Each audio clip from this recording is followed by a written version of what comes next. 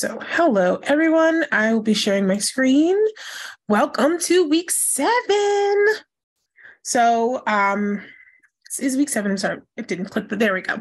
So, welcome to Epidemics of Injustice. And so we were able to make some tweaks to make sure everything was right. And the theme is co-disruption for collective liberation in public health. So please, as you were asked before, please introduce yourself in the chat with your names and pronouns. Please complete the check-in form or scan the QR code during the presentation. Put comments or questions in the chat, and there will be time for questions at the end. So we have been sharing this. So if we have a Google site and we have the Blackboard site, and there are instructions on how to open the chat, how to start video if you want to be seen or not, and how to mute yourself on the microphone. Here are the course instructors and teaching assistants. So we have Katie, Nandini, and myself, Washika Torres. About the course, this annual course is free and open to the public and prepares public health leaders and community members with the tools to bring about social change and address structural determinants of health. All course meetings will take place virtually. This course is open to students and the public from 5:30 to 6:30 p.m. CST. Students taking the course for credit will stay from 6:30 to 7:30 for a closed discussion. Epidemics of Injustice is sponsored by the Collaboratory for Health Justice at the USC School of Public Health. And we would also like to thank Radical Public Health for the creation, support, and promotion of this program. RPH is celebrating its 11th year. For more information about RPH, please visit the Facebook page at facebook.com/Radical Public Health. Content warning. Sorry. Today's lecture contains material that might be difficult to discuss. Please step away if you need to take care of yourself during the presentation. So we'd also like to open with our land acknowledgement. Today, the Collaboratory for Health Justice acknowledges that the University of Illinois Chicago resides on the traditional territories of the three Fire peoples, the Ojibwe, the Ottawa, and the Potawatomi. Purchased after 2.5 years of open warfare, decades of violent encroachment, and the defeat of a pan-Indian movement to keep settlers out of the Great Lakes region at the Treaty of Chicago in 1821, receiving their final payment before moving westward in 1835. The area is also a site of trade, gathering, and healing for more than a dozen other Native tribes. The state of Illinois is currently home to more than 75,000 tribal members, and the Chicagoland area is currently home to one of the largest and most diverse urban Native communities in the U.S. Illinois is also the territory of the Ho-Chunk, Miami, Anoka, Menominee, Sac, Fox, and their descendants. By making a land acknowledgement, we recognize that the indigenous peoples are the traditional stewards of the land that we now occupy, living here long before Chicago was a city and still thriving here today. As we lurk, live, and play on these territories, we must ask what we can do to right the historic wrongs of colonialization and state violence and support Indigenous communities struggling for self-determination and sovereignty. So here are some community guidelines that we'd like to go over. Please make sure you show up on time and come prepared. Make sure everyone can participate, listen with an open mind, have mutual respect and appreciation for one another, respect the privacy and personal information shared during class. So today our theme is, our topic will be immigration and refugee health, and it will be given by Miss Alejandra Oliva. So Alejandra Oliva is the Community Engagement Manager at the National Immigration Justice Center. In her spare time, she is a writer and translator. Her book, Rivermouth, A Chronicle of Language, Faith, and Migration is forthcoming in June from Astra House Books. So please give a welcome to our speaker, Ms. Alejandra Oliva, and I will turn off my mic and camera so that she has our undivided attention. Hello, everyone. Thank you so much for coming tonight. Give me 1 second while I pull up my PowerPoint and do all of the techie stuff that goes into setting up for this. Hello, everyone, and thank you so much for coming. Thanks especially to, wait, can you all see that? No. Give me 1 second, sorry. Share screen. Where did it go?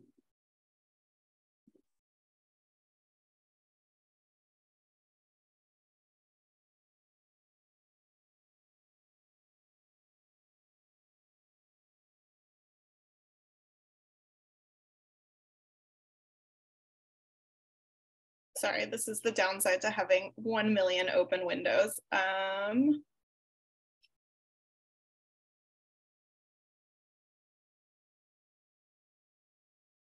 It is not coming up. Give me 1 second. I'm sorry, folks. In the meantime, I can start talking a little bit about NIJC and what we do, and then hopefully I will get my tech issues resolved. So first of all, thank you so much to Washika for inviting me, and to Nandini for really organizing and working with me to get everything set up, even as I was like rushing to finish this PowerPoint and do all these things. So thank you so much for bearing with me while I was doing that. I'm really excited to be talking to you tonight about this intersection of immigration and public health, and I'm really looking forward to the discussion afterwards, especially.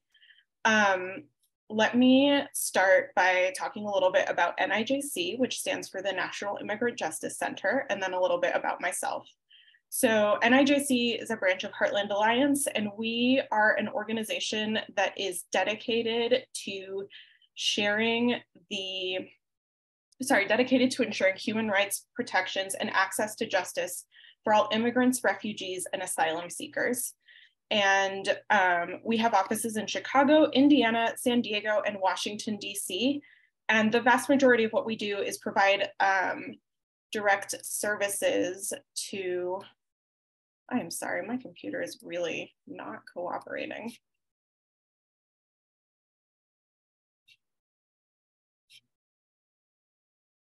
Okay. We provide direct legal services to people, particularly here in the Chicagoland area. However, I think what makes us unique as an organization is that we're also advocates for these populations through policy reform at the city, state, and federal level, as well as lending our support and research to different organizations in different areas that are engaged in their own advocacy. We also have a team that does impact litigation, that's suing the government and other sort of big entities to try and change policy. And we're also, as this presentation might indicate, invested in public education and research in the immigration world.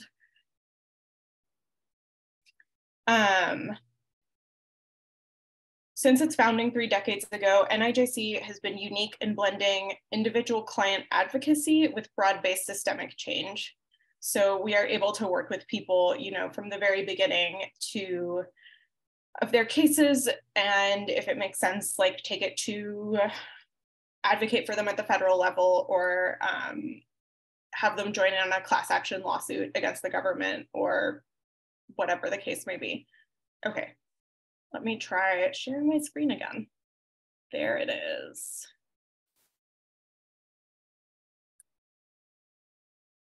All right, there's the stuff about NIJC that I just shared. And then my name is Alejandra Oliva. I'm the Community Engagement Manager at NIJC. I've been working there for about 3 years now, doing a mix of communications work and then more recently advocacy work. I live in Chicago, as they mentioned earlier, on unceded Council of the Three Fires land, the traditional home of the Ojibwe, Odawa, and Potawatomi lands, as well as many other groups that call Chicago their home. Tonight, though, I'm speaking to you from Austin, Texas, the occupied lands of the Tonkawa people, which also house the Apache and Comanche people as they move through the area. I was asked here today to talk a little bit about the intersection of immigrant rights and public health, and I think that the best way to tackle that is to go from the past and sort of the history of exclusion to what we are seeing today, to what we see coming in the future, both on a national and local level, kind of at these intersections. So let's get started.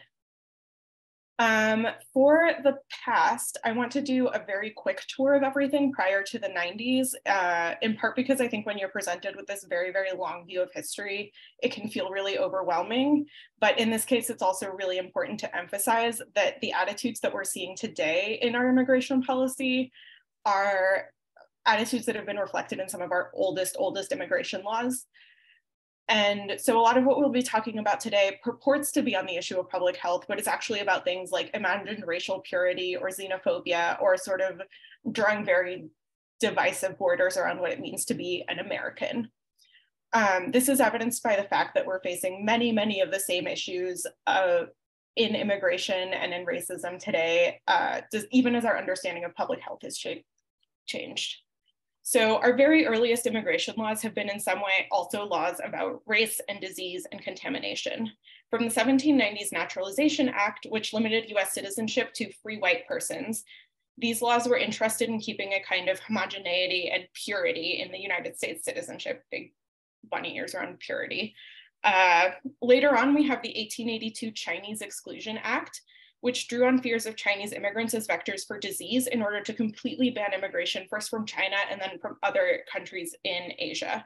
I chose some photos here that are among the few photos that we actually have of images of San Francisco's Chinatown before the earthquake, taken by a German immigrant named Arnold Genthe. Just to illustrate kind of how totally normal and prosaic these cityscapes are. Like, you're looking at a city with people in it. However, much as in New York City's tenements, which were also full of newly arrived immigrants and also really seen as these dirty, sort of disease-ridden places, this was less because of the kind of inherent contagion that Chinese Exclusion Act suggests that these immigration populations carry, and instead because of the segregated and often overcrowded living situations that recent immigrants found themselves in. Not to mention a lack of medical care, in large part thanks to prejudice on the part of the medical establishment in many of these cities. So that's kind of the very, very beginnings of our immigration laws. And then to sort of fast forward you through the 19th and 20th centuries, I wanted to include a little medley of the different ways and places that ideas of public health, virality, and contagion have sort of imposed themselves on sites of immigration and border crossing. So on the top left here, you will see a photo of a woman being examined, undergoing a medical examination at Ellis Island. On the right, that is a photo of a bracero, who is a Mexican temporary agricultural worker who came in during the Second World War.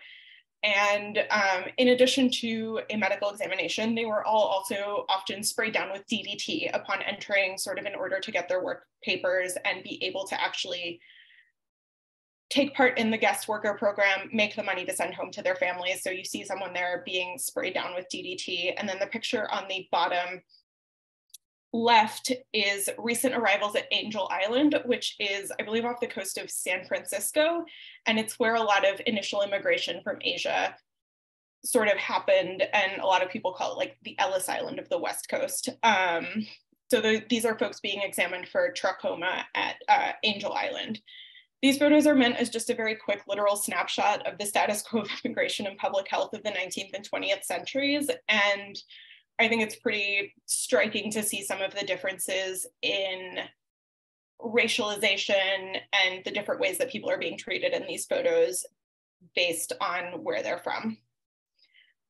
One quick highlight from this time period that will become important later.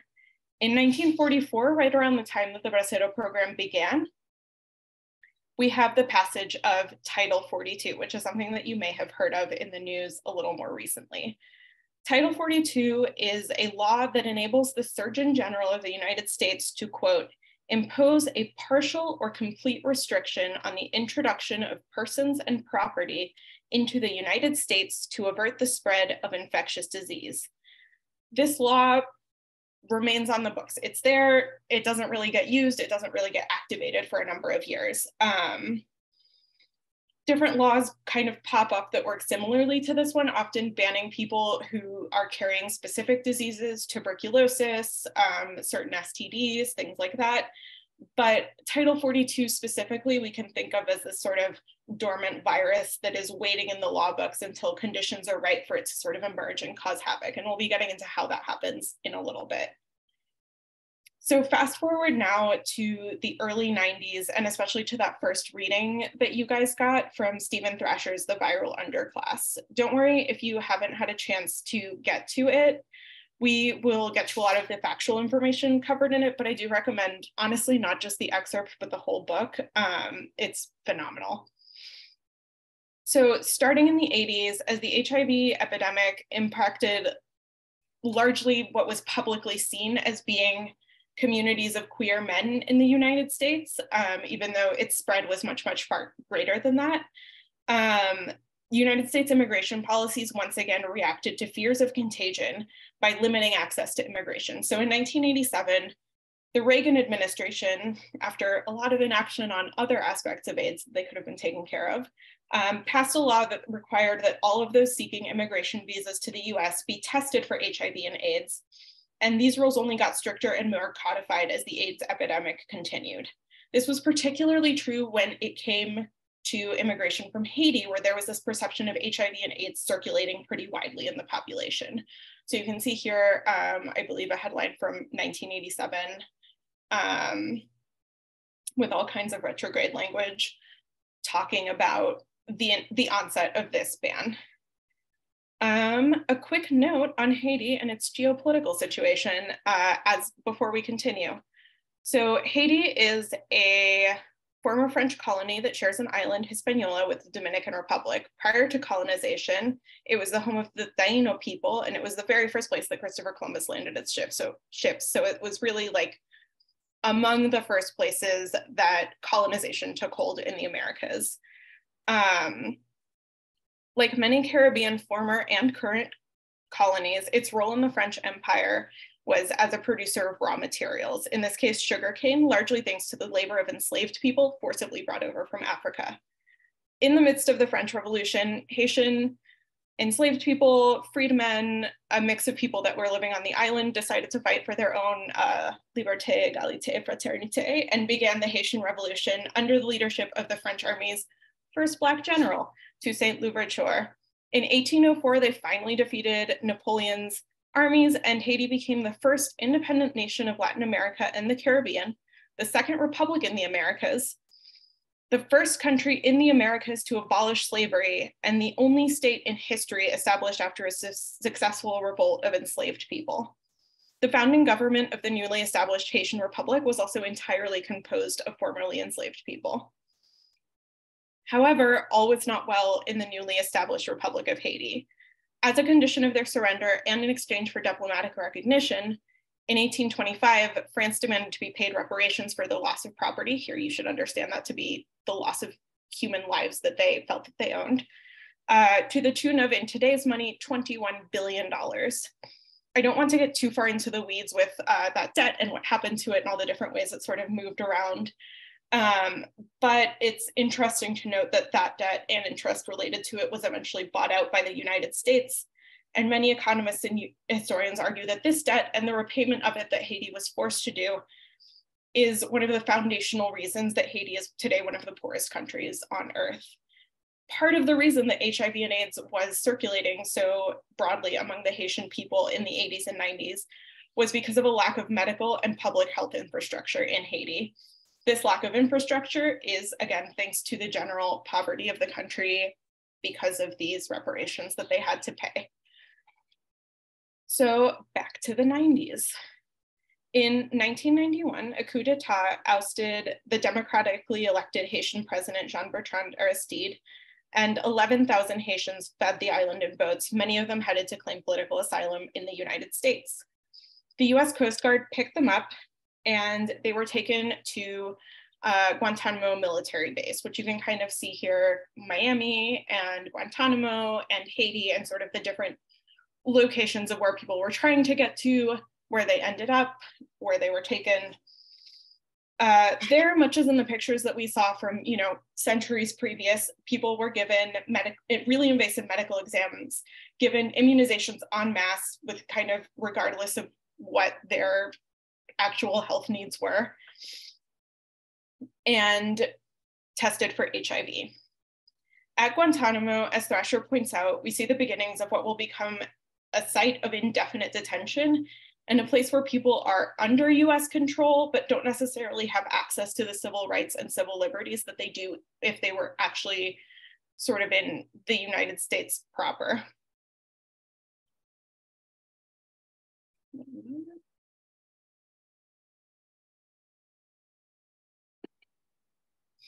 For this portion of the presentation, I'll be drawing from both the Viral Underclass by Stephen Thrasher, which was the handout you all got, as well as from Let the Record Show, which is Sarah Schulman's incredible oral history of ACT UP in New York City and how they became really involved in questions of immigration justice for HIV positive Haitian immigrants. I note that that book is very focused on ACT UP and its involvement, and so has a lot less information about the Haitian community and how they were involved. I have not personally found a good source for this, but that's just kind of the limits of the information that I have to share that with you.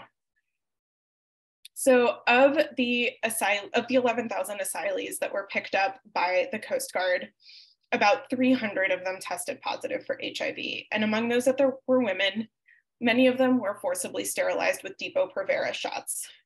Schulman also mentions firsthand accounts from volunteers that ended up visiting these folks at Guantanamo, horrifying general medical treatment, which included incorrect dosage and just sort of general distribution to everyone of medicines to combat things like TB and HIV, without any thoughts on whether those were counterindicated by patient history or even the conditions that they were in. So after this point, these Haitian asylum seekers were held indefinitely in Guantanamo Bay for, oh, there's the two book titles, sorry. At this point, these Haitian asylum seekers are held indefinitely in Guantanamo Bay for around 1.5 to 2 years.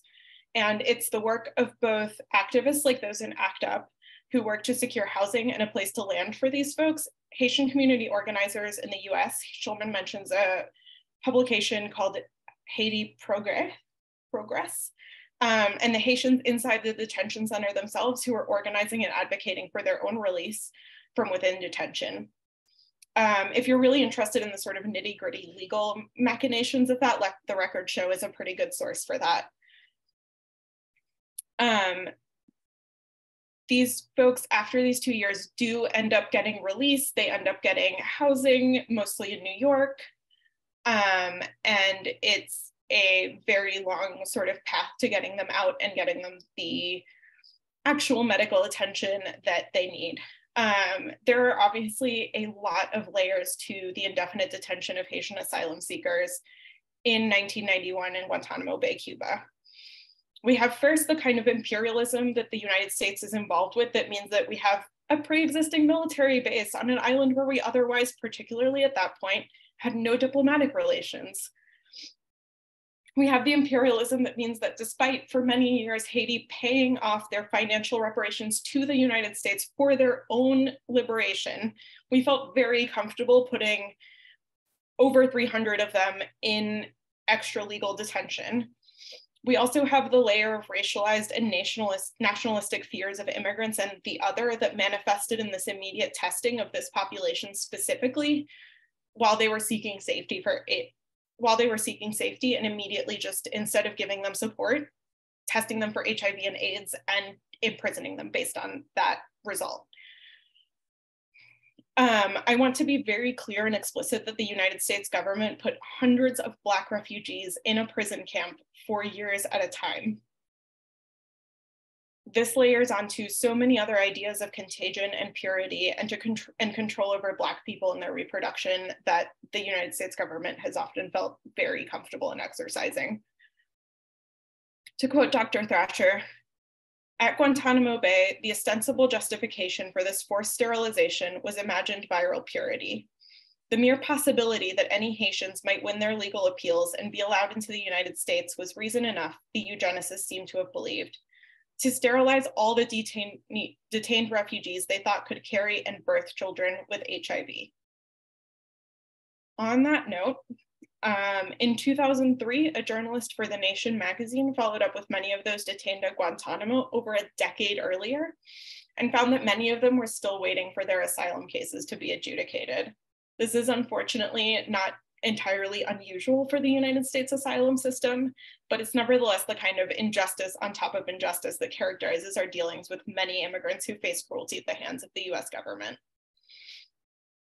A further sequel from this incident, in 1993, the year that HIV positive detainees were freed from Guantanamo, President Bill Clinton signed into law a reauthorization of the National Institute of Health that reestablished HIV positive status as a travel ban to the United States.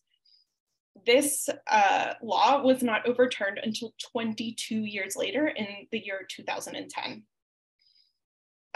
Fast forward once again to the Trump administration, to 2018. Sorry for the jump scare. Throughout Trump's presidency so far, we see the border and immigration as a major talking point and as an area where he's focused a lot of his most stringent and extreme policies. There's the Muslim ban, which bans immigration from a number of Muslim majority countries.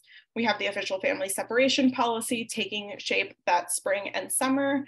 We have automatic detention of arriving asylum seekers, and a number of other pieces of rulemaking that just make things much, much more difficult for people arriving at the US border seeking protection. It's also in 2018 that Stephen Miller, the man you see here behind Trump, who is Trump's close advisor, he begins pushing for total border closure under Title 42. Even though at the time there was no major public health emergency, there was nothing except for, once again, these fears of contagion and of like this imagined illness bearing of refugees, asylum seekers, immigrants. He suggests it again in 2019 during a mumps outbreak, and then thanks to the emergence of COVID-19, he manages to have it be an enshrined part of policy in March 2020. At that point, more or less concurrent with the beginning of the COVID pandemic in the US, the Centers for Disease Control and Prevention, the CDC, issued an order in coordination with the Department of Homeland Security, DHS, barring entry of, quote, all non-essential travelers at the southern and northern border. This order suspends the entry of all people arriving at the United States border without valid travel documents, read asylum seekers often, lawful permanent residents, members of the armed forces, and their, the only exceptions are US citizens, lawful permanent residents, members of the armed forces, and their respective families. So the only people who are able to cross the border are US citizens, legal permanent residents, and members of the military. Thanks to Miller, we see this dormant virus of Title 42 that had been in the US law code for such a long time sort of come to life. For the first time in US history, the executive branch is citing this law to essentially close the border indefinitely. However, in the time between this law's establishment in 1944 and the moment that it's activated, there have been all of these different changes and advances in our immigration laws. So nearly 40 years after the enactment of Title 42, Congress enacted the Refugee Act of 1980, enshrining the historic policy of the United States to respond to the urgent needs of persons subject to persecution in their homelands. The Refugee Act amended existing law to provide that any non-citizen who arrives in the United States, sets foot in the United States, may apply for asylum. The law is very clear on that. Around that time, the US also signed and ratified the 1967 United Nations Protocol relating to the status of refugees. This is an internationally agreed upon piece of legislation crafted directly in the wake of World War II to prevent another genocide or political persecution of people around the world. The US's ratification of this means that international principles of non-refoulement, so non-refoulement is the prohibition against returning people to a country where they will be harmed based on an intrinsic characteristic they hold, their gender, their race, their sexuality, their political opinion, things like that. So this becomes the law of the land. In short, based on these immigration laws, Customs and Border Protection is barred from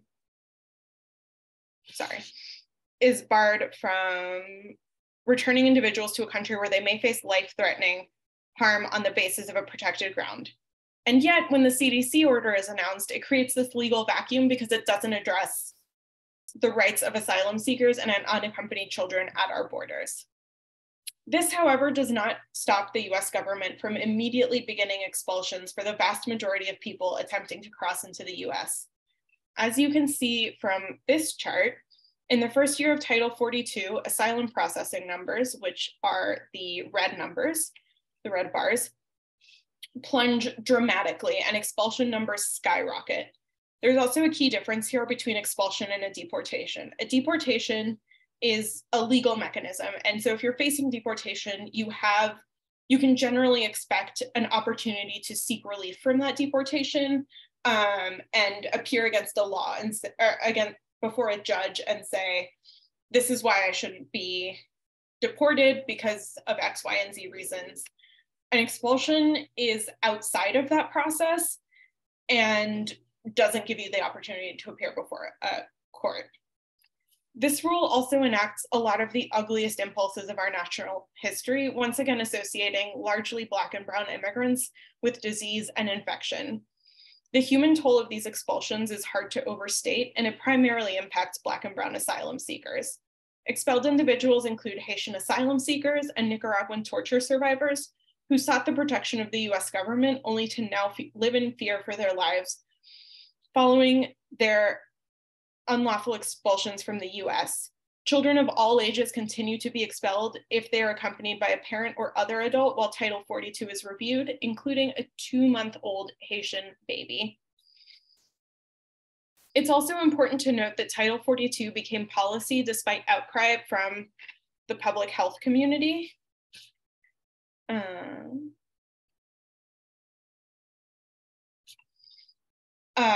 Public health officials said that such a law would do little to nothing to help control the pandemic, and that putting asylum rights and public health in tension with each other was a false equivalency. This is just one letter that I've screenshotted of dozens of them signed by thousands and thousands and thousands of medical health professionals, public health professionals, immigrant rights advocates, just a number of people saying that Title 42 is bunk based on bad science.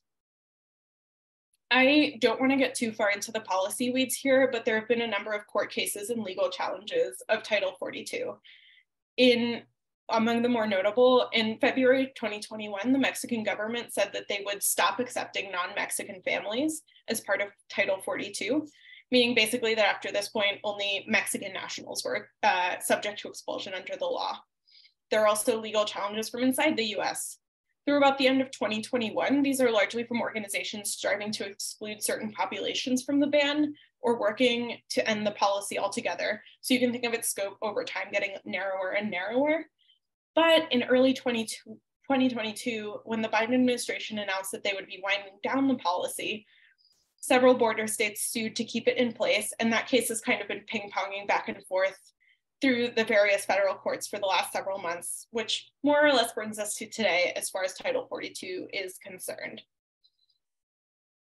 However, it is worth our while to see what ICE, the Immigrations and Customs Enforcement, and the US immigration enforcement apparatus was doing about the pandemic while at the same time enforcing Title 42. So at the height of the COVID-19 pandemic, the Department of Homeland Security was maintaining the same levels of immigration detention and deportation as prior to the pandemic. Immigration detention centers were hotbeds of COVID-19 infection, thanks in large part to a lack of personal protective equipment, and the practice of transferring people from one detention center to another without really checking to see if they had COVID, maintaining any kind of security protocol. It was also discovered later on, I think, that communities around detention centers had especially high levels of COVID-19 in the communities because of people that worked inside the detention center, sort of going back and forth and bringing that home to their families. So here's testimony from one of NIJC's former clients, Johannes Favi, on what immigration detention was like at the outset of the pandemic. At the beginning of the outbreak, the facility did not give us any instructions on how to prevent the spread of the virus. No one told us to wash our hands or avoid touching our faces. They did not distribute gloves, masks, or hand sanitizer. The guards did not maintain social distance. They would come close to us and speak to us. It is impossible to practice social distancing in detention. I was housed in an open dorm in a block that held 48 people. The dorm was split into 12 cubicles with dividers, and each cubicle had 4 people sharing one toilet and one sink. We had to line up closely together to receive meals and then sit closely together at a table, just like at a restaurant or food court. So you're seeing people in situations where they can't even take care of themselves or take care not to either get or spread COVID if they have it, and that's really scary. Johannes was released from immigration detention in 2020 and is now a community activist with Interfaith Coalition for Detained Immigrants. He's fantastic. The spread of COVID was also compounded because, as Thrasher points out, COVID positive individuals were deported from US immigration detention to Haiti and other countries, with still faltering healthcare systems and a lack of access to vaccines. So this right here is a still from a video co-produced by the Marshall Project and the New York Times in July of 2020. So about 3-4 months after the pandemic really started being an issue that we were talking about. And it tracks over 200 deportation flights between March and July of that year, including to 11 countries that had confirmed deported people that had positive COVID cases. So essentially exporting COVID to at least 11 known countries, possibly more. To bring this conversation to today. On January 5th of this year, the Biden administration announced that it had collaborated with the Mexican government to expand the use of Title 42 again. So at this point, it's only applying to Mexicans starting on January 5th. It expands to also expel asylum seekers from Cuba, Haiti, and Nicaragua, along with Venezuelans who are part of an earlier expansion. There's also been news as recently as last week that as the federal government winds down the COVID-19 state of emergency, that Title 42 will be wound down along with it. Don't worry though, the United States government has another handy-dandy policy ready to keep asylum seekers out. The end of Title 42 was essentially announced concurrently with a new ban that would bar people from asylum if they entered the United States without authorization and or if they didn't seek asylum protection in their countries of transit. So let's say someone passes through Mexico in order to get to the US. If they didn't seek asylum in Mexico, then they would be barred from seeking asylum in the US. This ban does essentially the same work as Title 42 does, but it doesn't use public health as an excuse. It's also important to note that bans similar to this were tried and struck down several times during the Trump administration. That brings us up to like the very, very cutting edge of the present. I believe the new transit ban was shared 2 days ago as far as immigration policy and public health goes. I now want to talk a little bit about the future and the recommendations that our incredible policy team at NIJC have put together for humane border policy in the future, and the role that you, especially as public health professionals and public health future professionals, can play in that future. So first of all, there's this idea that the administration,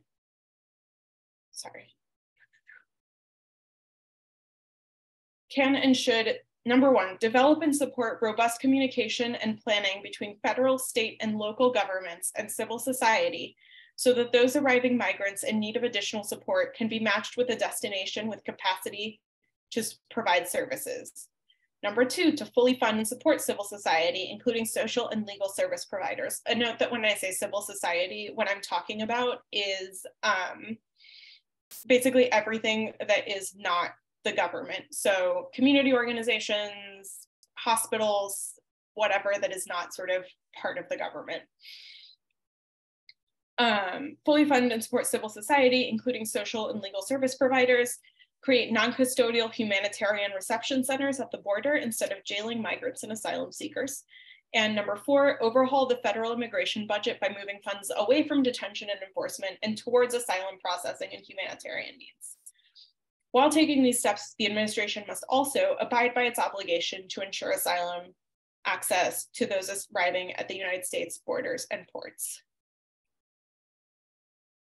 Okay, so number one, develop and support robust communication and planning between the federal, state, and local governments and civil society so that arriving migrants in need of additional support can be matched with a place that has the capacity to support them.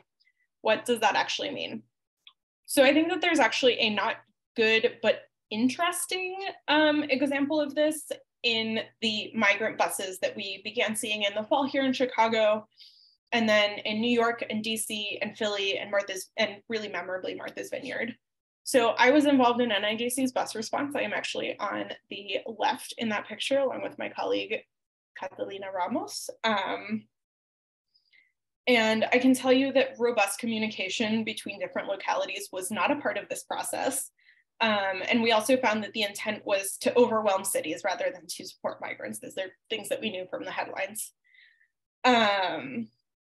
However, in the process, we saw this really amazing, here in Chicago especially, and I think the news covered Martha's Vineyard a lot as well. We saw this really, really incredible, fast, effective mobilization from both local governments and civil society to welcome people. NIJC was one of dozens of organizations at the Welcome Center that the city set up that was there to provide, very basic legal orientations to people. We have seen a ton of people stepping up and giving their time, their energy, their effort to this. A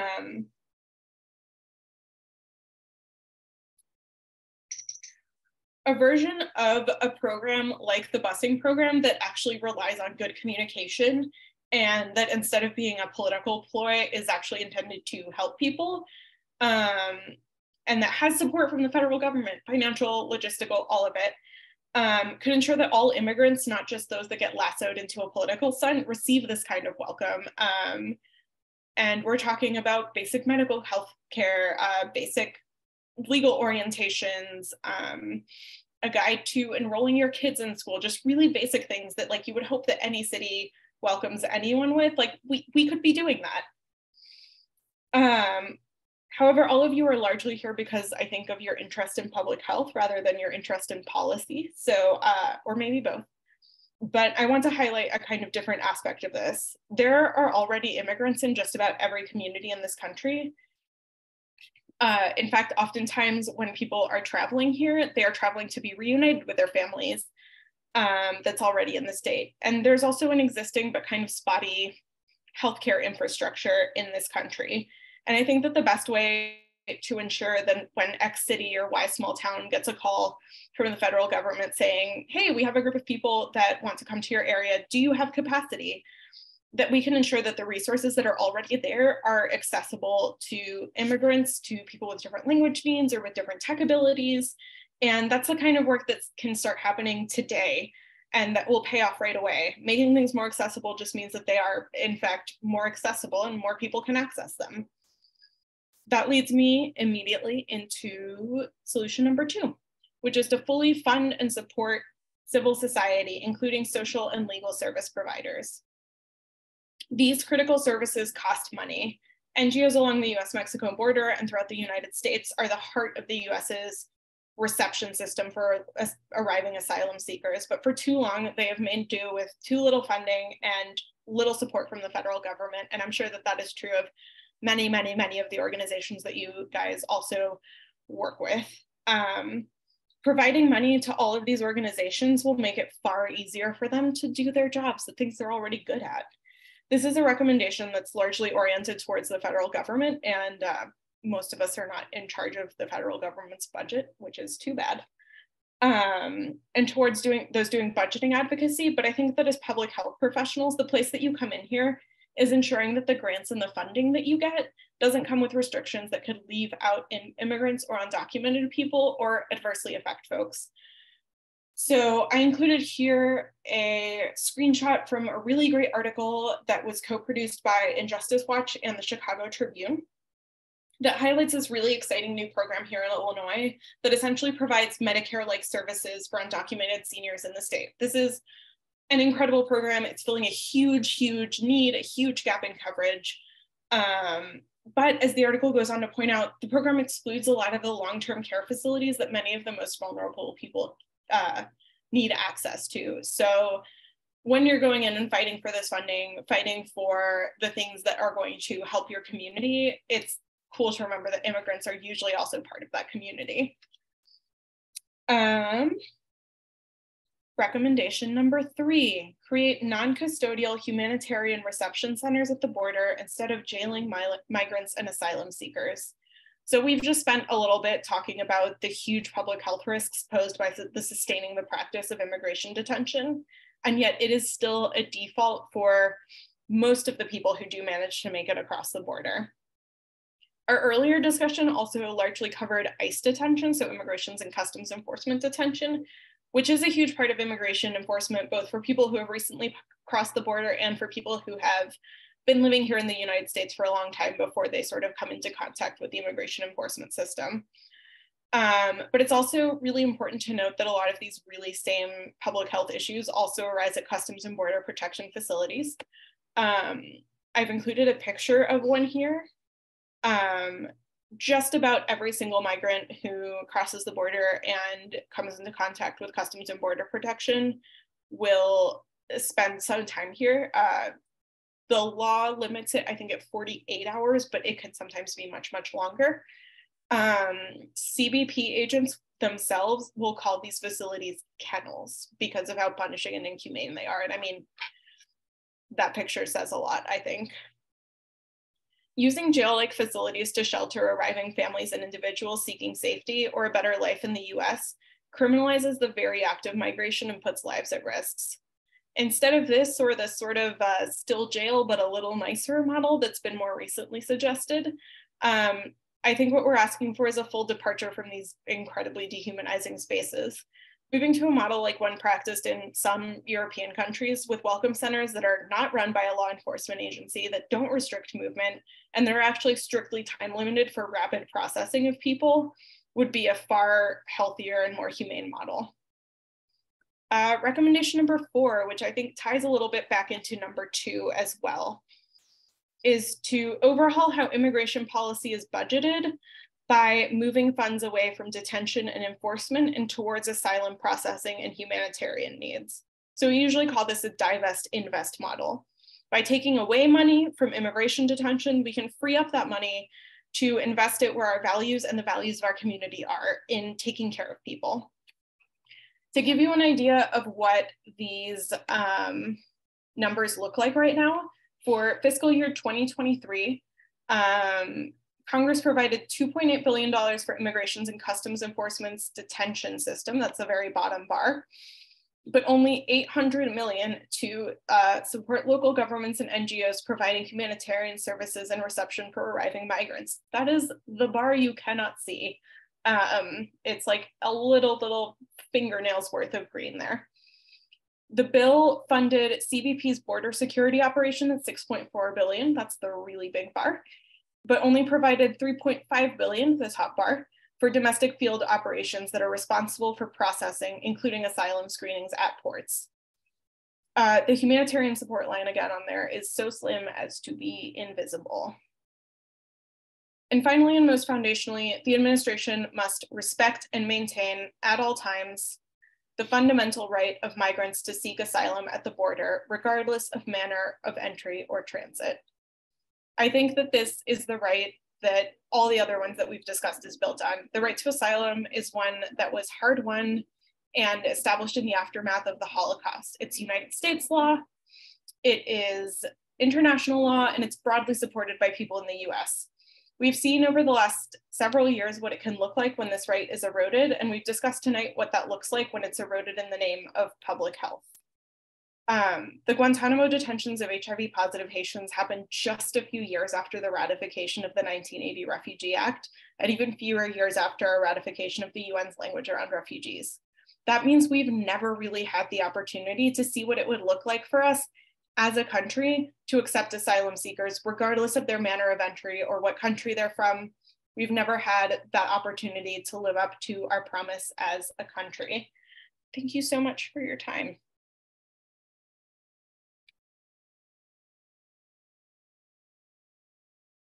Yes. Oh, yes, definitely. Hand clap emoji. Thank you so much for that presentation. I think that giving the historical heft and context to what we're experiencing today not only allows us to look at the injustices that have happened, which many of us will obviously really take to heart, but also the coalition building and the solutions, right? So that we are in a space where we see these things happening, but we also recognize that we can do something about it.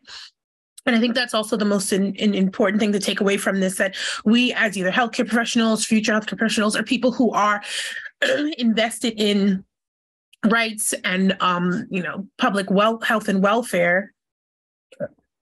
Sorry, public health and welfare have a chance to be involved into righting these historic wrongs that we can see have these very deep historical roots in, racism or classism or other types of isms that manifest in different spaces. And so we do have a couple of questions to ask. And so these questions will also, the ones that were chosen will also be given, will also be put in the chat. So one is that are there currently bills being introduced to work toward these recommendations, the ones that you had mentioned in your presentation? I am not aware of any specifically right now that are in progress. We are in kind of a tricky spot with Congress right now because of the divided House. I know that there is a new Dreamer bill provision hopefully going in. I saw some people chatting about the DREAM Act in the chat. And there's some of this stuff going on. I think that there's also a lot of active campaigning going on for more funding to be given to folks, to begin that $800 million pot a little bit, to help people pay for the services that many places are already just kind of providing. But I'm not sure about any specific laws. These are, to be clear, like where these policy recommendations came from, these are recommendations that our policy team came up with, specifically our policy director, Heidi Altman, who is phenomenal, sort of came up with as like, you keep saying there's a problem, here's actually what we see as being the solution. Thank you. Yeah. And like I said, I'm really glad that people are providing both, because I do think that for some people, it is easier to brush off, oh, it's a problem, what are we going to do? And then kind of leave it at that. But I think that solution oriented things lean us more toward action. So the next question is there anything being done against, or should there be any repercussions for people like DeSantis and others who are involved in the Martha's Vineyard incident and other similar moves?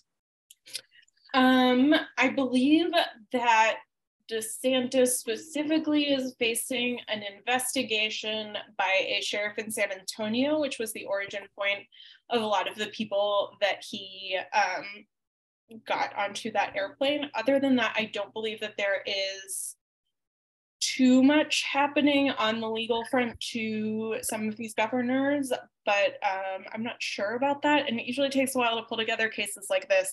And it's only been a couple of months now since this started happening, as difficult as that is to believe. So that is sort of where that status is. We may see more things in the future, but I don't know. So the next one was, when thinking about the Guantanamo Bay reading and the deportation issue of Haitian asylum seekers that still continues to this day, what can be done when even so-called progressive legislators are enacting these racist policies just as much as any conservative administration? How can we hold legislators accountable on this issue? Yeah, this is a really good question, and I think a really complicated one that, you know, I feel like there are so many people working to hold the United States accountable for so many historic ills that they've done, to varying effects. And so I think that in the last couple of years, we have seen, especially Ukrainians during the onset of the war, were granted some very specific parole programs that worked really well for them, because there are a lot of really established Ukrainian communities already here in the United States. So people who needed sponsors, often had family community members that were able to step up and do that. We've seen those same programs applied to Venezuelans, Nicaraguans, Haitians, and Cubans, and those are less effective sometimes because there are often fewer people already here who are ready, willing, able to sponsor folks. Mm-hmm. But I think asking for, demanding that asylum is a fundamental right that everyone has, regardless of how they entered, where they're from, how they arrived here, feels like a really important thing to continue reiterating and to keep talking to Congress. It's important, or I've found it at least individually really interesting, that a lot of this policy has happened not by acts of Congress, but by these sort of agencies that are coming together and voting, and not even voting on things. They're all sort of policy that's passed in the Federal Register. It's never a law that anyone votes on. And that's really frustrating to me because it feels like I wouldn't vote for these policies. I wouldn't want these things to happen. And it's still sort of getting churned through, even when it's a government that aligns with what I voted for, as this person mentioned. And so I think reminding Congress, asking Congress that this is an issue that matters to you, that you want to see them take action on this, is a good step towards that. Thank you. Yeah, and I think that having their records of what they support, not just what they vote for, but the things that they support is really important, especially when we talk about election cycles and things like that. In programs such as the program in Illinois, which provides Medicare services for undocumented migrants, where does the funding from these programs come from? I believe it comes from, government money, taxpayer funds. I'm not totally sure about like the funding sources for that. Quick note here, it's important to note that many undocumented immigrants pay taxes. They are, working. They often come in with some kind of paper. They have deductions, just like you and me. They just can't claim those deductions back because they are working under different Social Security numbers and don't actually file taxes, but they do end up paying them out of deductions and stuff. So there's a bunch of money in state and federal treasuries that come from undocumented people. Yeah, so because I know that's also the case with a lot of Dreamers and DACA students as well, where they will pay, depending on their things, pay various like taxes and things like that. And also I know states have their own expansion programs.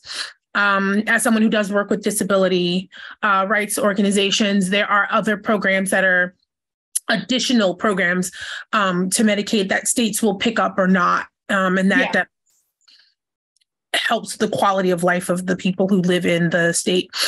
So the other one was, I would like to know if there are any countries that have a better, more humane immigration policy that we could try to emulate or enact here in the US.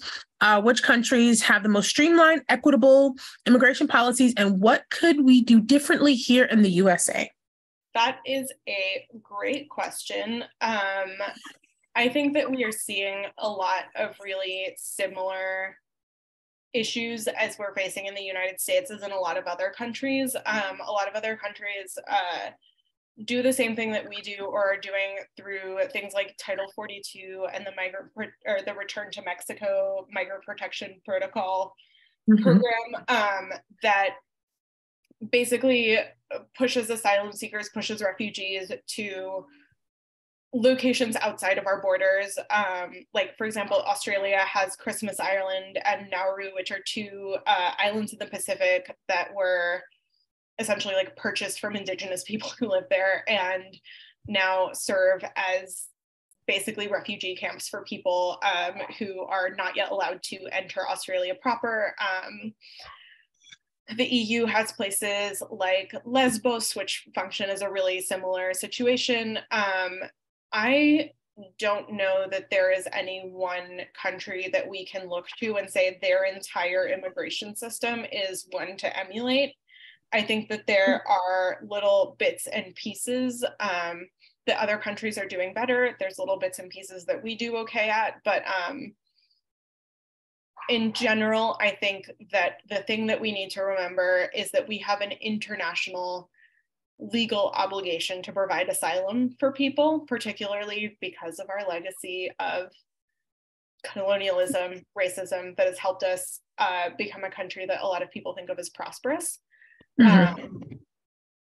And just kind of remembering that that's an obligation that we have towards the world. Yeah.